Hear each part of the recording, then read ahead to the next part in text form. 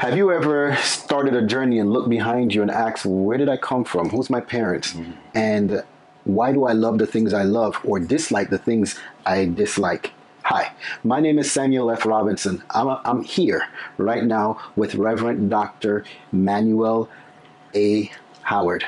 And he's going to share a story that's going to help shed a light. In fact, some of you may actually experience a transformation right here that's going to set your life on a different path than what you thought it was going to go into. Introducing. Tell me about yourself. Hey, I'm excited to be here. I'm telling you, this is my brother from another mother, Samuel Robinson. And for all y'all out there who may or may not know me, this is your boy, Dr. Howard. And I wanted to share a little bit about my story. It's a crazy story, not really, but it's a transformational story. And I was born to a 15-year-old mother. Yep, 15 years old, and she had little old me. And my father was 16 at the time, never got together, never got married, none of that. They were just kids having fun, doing whatever they wanted to do. And as a result of that, I was placed into foster care at the age of 2, the tender age of 2. And the reality is my foster mother and father, they had the greatest hearts that one could ever have because they nicknamed me Bumper, like the car, Bumper, because I was a Tasmanian devil and linebacker at the age of 2. Y'all hear what I'm saying? So it's been quite a transformational journey, my brother.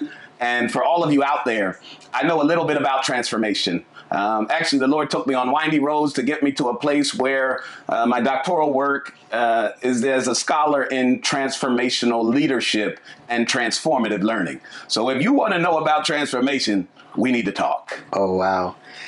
Now, understanding that at 2 years old, what do you remember at 2 years old? One of the biggest things that I remember at 2 years old was that my 5 foster brothers and sisters, well, 6, I was number 7 to join the crew. None of them looked like me. Wow. And that's one thing I'll never forget. Looking around, none of them looked like me. None of them acted like me because I was shot out of a cannon. Now, when you say they don't look like you, take us back to the city and state. Yeah, absolutely. Was born in Bryn Mawr, Pennsylvania, Bryn Mawr Hospital. Us folks from Bryn Mawr, we're really from Garrett Hill. We call our little area Garrett Hill. So anybody will know in Pennsylvania. So you know Bryn Mawr, but those who are local really know Garrett Hill and really beyond because Garrett Hill has been placed on the map. We got a few famous names out of there. One that you will definitely know is the late, great Emlyn Tennell. Well, we're going to dive into that one a little bit later. One of my mentors as for all of us in the community and many of you throughout the world. Nice. So Philly, where I also grew up, you're there at 2 years old. Let's fast forward to when you started asking questions. Why do I look different? Wow. Yeah, it's interesting because you think that you're, as a young kid, a young child, your brothers and sisters, you think I should look like somebody, So early on, I was quite confused. I was angry. I didn't know what to do or how to do. But it's crazy because I was always full of energy, full of life. And, I had to get the switch often because I just was running. I was fighting. I was doing everything because I didn't know where I was and what I was really supposed to do and who these people fully were. I knew that they were my new parents. I would be living with them the majority of the time. My birth mother and father would come visit from time to time, but oftentimes those times got longer and longer before we would see one another. And I'll never forget this one time when they told me they were going to come pick me up, and it was a Christmas morning, and they never came. And I'll tell you what, that was one of the most difficult and challenging experiences and transformational experiences that I had ever experienced as a child that I've taken with me even now as an adult. And when, I don't miss a Christmas for my children, I'm always there, always available. And to be honest, my mother, my birth mother, has never missed a Christmas or a birthday for my children. So that event that occurred created a void that now in your later years, your current years, you made a decision not to allow that to happen. So you make an intentional decision to avoid that from happening. And for you who are parents, a lot of times you don't understand how your words or your lack of keeping your word affects a child. At that young age, it shaped your destiny. Now, in some cases, it turns out to be good. In some other cases, it's not so good. Either way, it leaves a scar. In today's age, a lot of parents raise their kids and they're so protective. It's as if they're raising sheep. When the kid goes out into the world, they don't have the character to survive. And this creates a challenge for them. They get eaten up by the world and the world tears them apart. Yeah. Instead of them being a lion or a lioness, and mom and dad raised them in an environment that exposed them to get shaped, but still protected enough so that they're not damaged. Yes. And now when they go out into the world, they go out with a healthy sense of self-identity. That's good. Understand that for you. How did your experience as a child push you towards a doctorate and a reverend? Well, let me tell you, I was blessed that I happened to land with the foster family that I did. Growing up in Radnor, Pennsylvania, I say Bryn Mawr, there's a couple, Rosemont, there's a couple names, but the township was Radnor Township. And I was blessed to live with, they're no longer here now. My foster father, George F. Sidnor, he was the first African-American police officer and detective in an all-white community, and Hall of Fame track star, world record, Villanova University track with Jumbo Elliott. My foster mother raised the whole community. She had 5 of her own, my adopted sister, who was 2 years younger than me, and she raised the rest of the community as well. So she had a love and a heart for people. So I developed, even though I was a little wild and crazy, they brought me back in focus with direction and discipline and tough love and all of that, where I learned to always be preparing. I learned to never be late. And if you're on time, you're late. I learned to love and respect people. I learned to honor the elders and those who've come before you and standing upon their shoulders. So when you talk about how did I get to there and there, but I mean, there's a whole lot to this. I mean, we'd have to sit down for a long time. You can read one of my books. But the reality is it was a transformational journey. And, to go from foster kid who should have never made it out of high school and graduated, but graduated from one of the top high schools in the country. Radnor High School, was an athlete. I wasn't truly a scholar then. I have to be honest. I have to confess, I did enough to get by. Was homecoming king, loved people, always connected with people, and then moved on and got some degrees and all that good stuff. But it was a journey. I had some mental health challenges, mental wellness, dealt with anxiety, dealt with PTSD, dealt with all those things that a little old foster kid deals with. And then they said, well, how did you overcome this stuff? It was the foundation. It was the foundational disciplines. It was the love. I like to say they loved the hell out of me because I was hell on wheels. I told you, the Tasmanian devil and linebacker at 2 years old. So that transition took time. It took patience. It took setbacks. It took fall downs. It took getting back up time and time again. And I still got a long way to go, y'all. Let me just tell you, titles are great. And getting there is even more great, the journey, But when you get there, you also realize how much you don't know.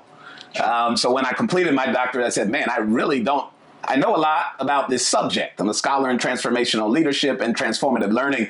I said, but there's a lot that I don't know. You hear what I'm saying, Samuel? I mean, a lot.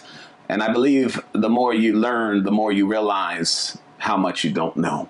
But the journey to Reverend, man, I'll tell you, and I got to tell you this, and it's going to be brief, but in 2005, for the first time in my life, I heard the audible voice of God. I was engaged at the time. I lost my job. I lost my fiance, and I really lost my mind.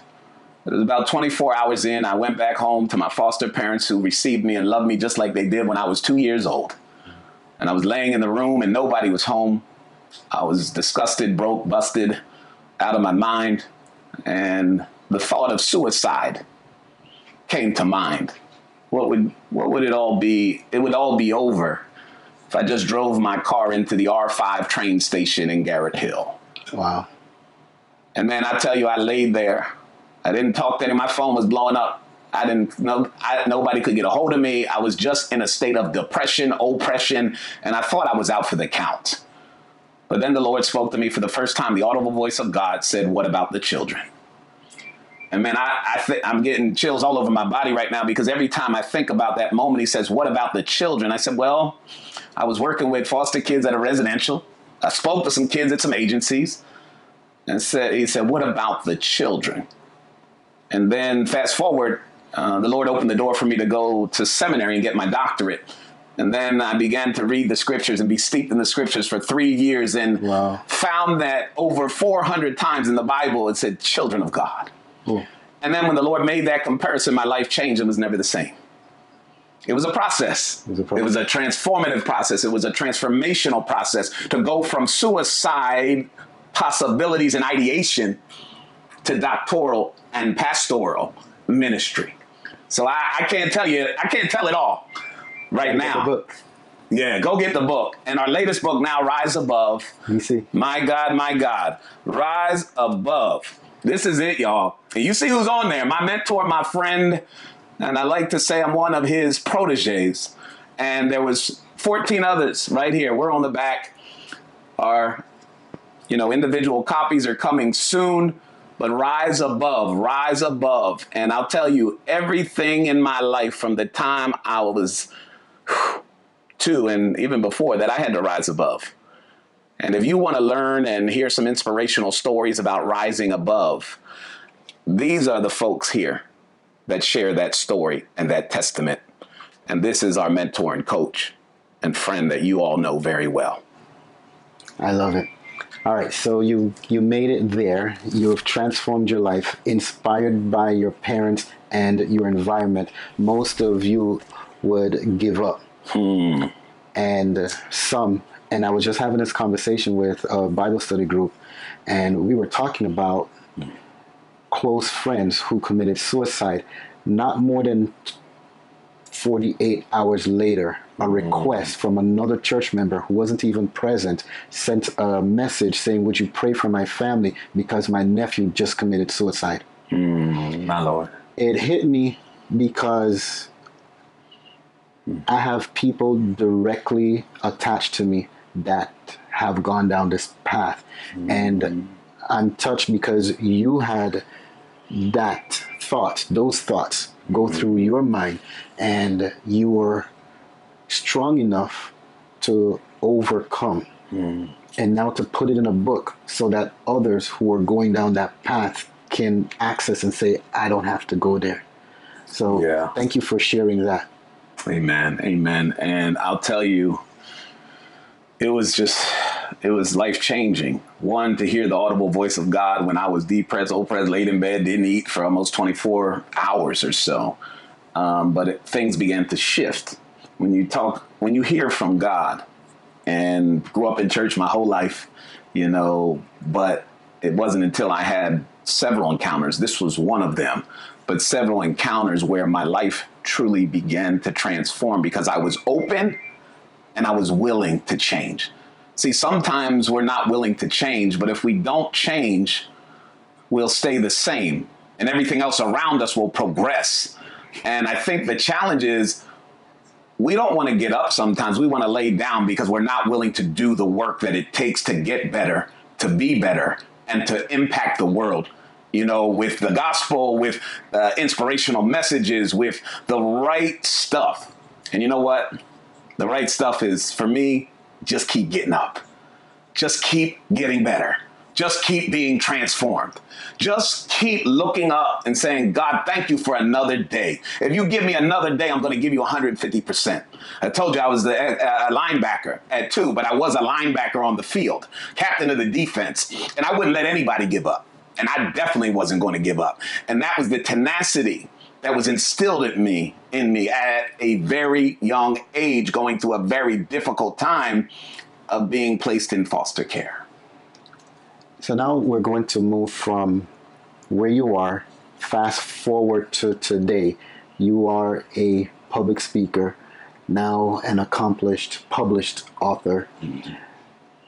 Tell us about today and how you are helping the business owners out there in their corporate environment to take that transformation and inspire transformation in their organizations. Yes, thank you, Samuel. And for those companies or corporations, for those organizations, for those schools, for the marketplace, you know, as an author, as a speaker, as one who has overcome, as one who is rising above, my mission and goal is to impact the world with this transformational leadership and transformative learning, wisdom, and process to help your company, your employees, not only be transformed, but the culture to be transformed into the vision of the organization, the mission of the organization, what it is that you want to accomplish. My goal in life is to impact change, to impact transformation, to go from no to go, if you will, to go from nobody to somebody, to do the things, getting up, lacing up those bootstraps. Like my grandfather said, my birth grandfather, late grandfather, was a Korean War veteran. And man, I'll tell you, I learned so many things from him. And one of those things I've learned is about the discipline. One of the things I would share with your organization or your company is, studying your mission, your core values, your culture, and then coming to you with something well thought, well planned, and something that will change your entire culture for the better, will change each and every individual in your organization for the better, will increase sales, increase productivity, and just increase overall wellness, especially mental wellness. It's critical. What I've learned is that if you are not mentally well, you can't be well for anybody. That's true. So mind, body, spirit are critical. And if one of those is out of line, anything and everything can fall apart, even your organization. So for somebody who wants to do business with you, do you have like prerequisites that they must meet? Who is your ideal customer avatar? Who's your ideal persona that is looking for you to do business with? My ideal avatar would be somebody who is looking for change.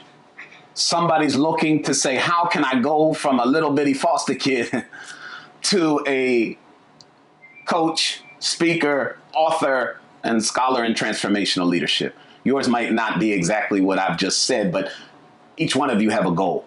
Each one of you have a place that you want to be and that you want to go. And my avatar is for those who may have been broken, those who may have had thoughts of committing suicide, those who may have felt abandoned by their family and by their friends and by whoever else. Those are the ones that I'm called to speak to. The ones who want to make a difference in the life of others. The ones who want to make a greater impact in whatever area that is, whatever that is for you. But if you want change, if you want to go to a place where you can be a transformational leader and help others transform into the people that they desire to be, then I'm your guy. So I'm going to ask you to tell you on the next side, what can the audience do right now to start a transformational change in their life that they can see results tonight? What you can do tonight, right now, to see a transformational result. And this is the first thing, and I'll resort back to Jack Mesereau, a transformational scholar and leader that I stood upon his shoulders.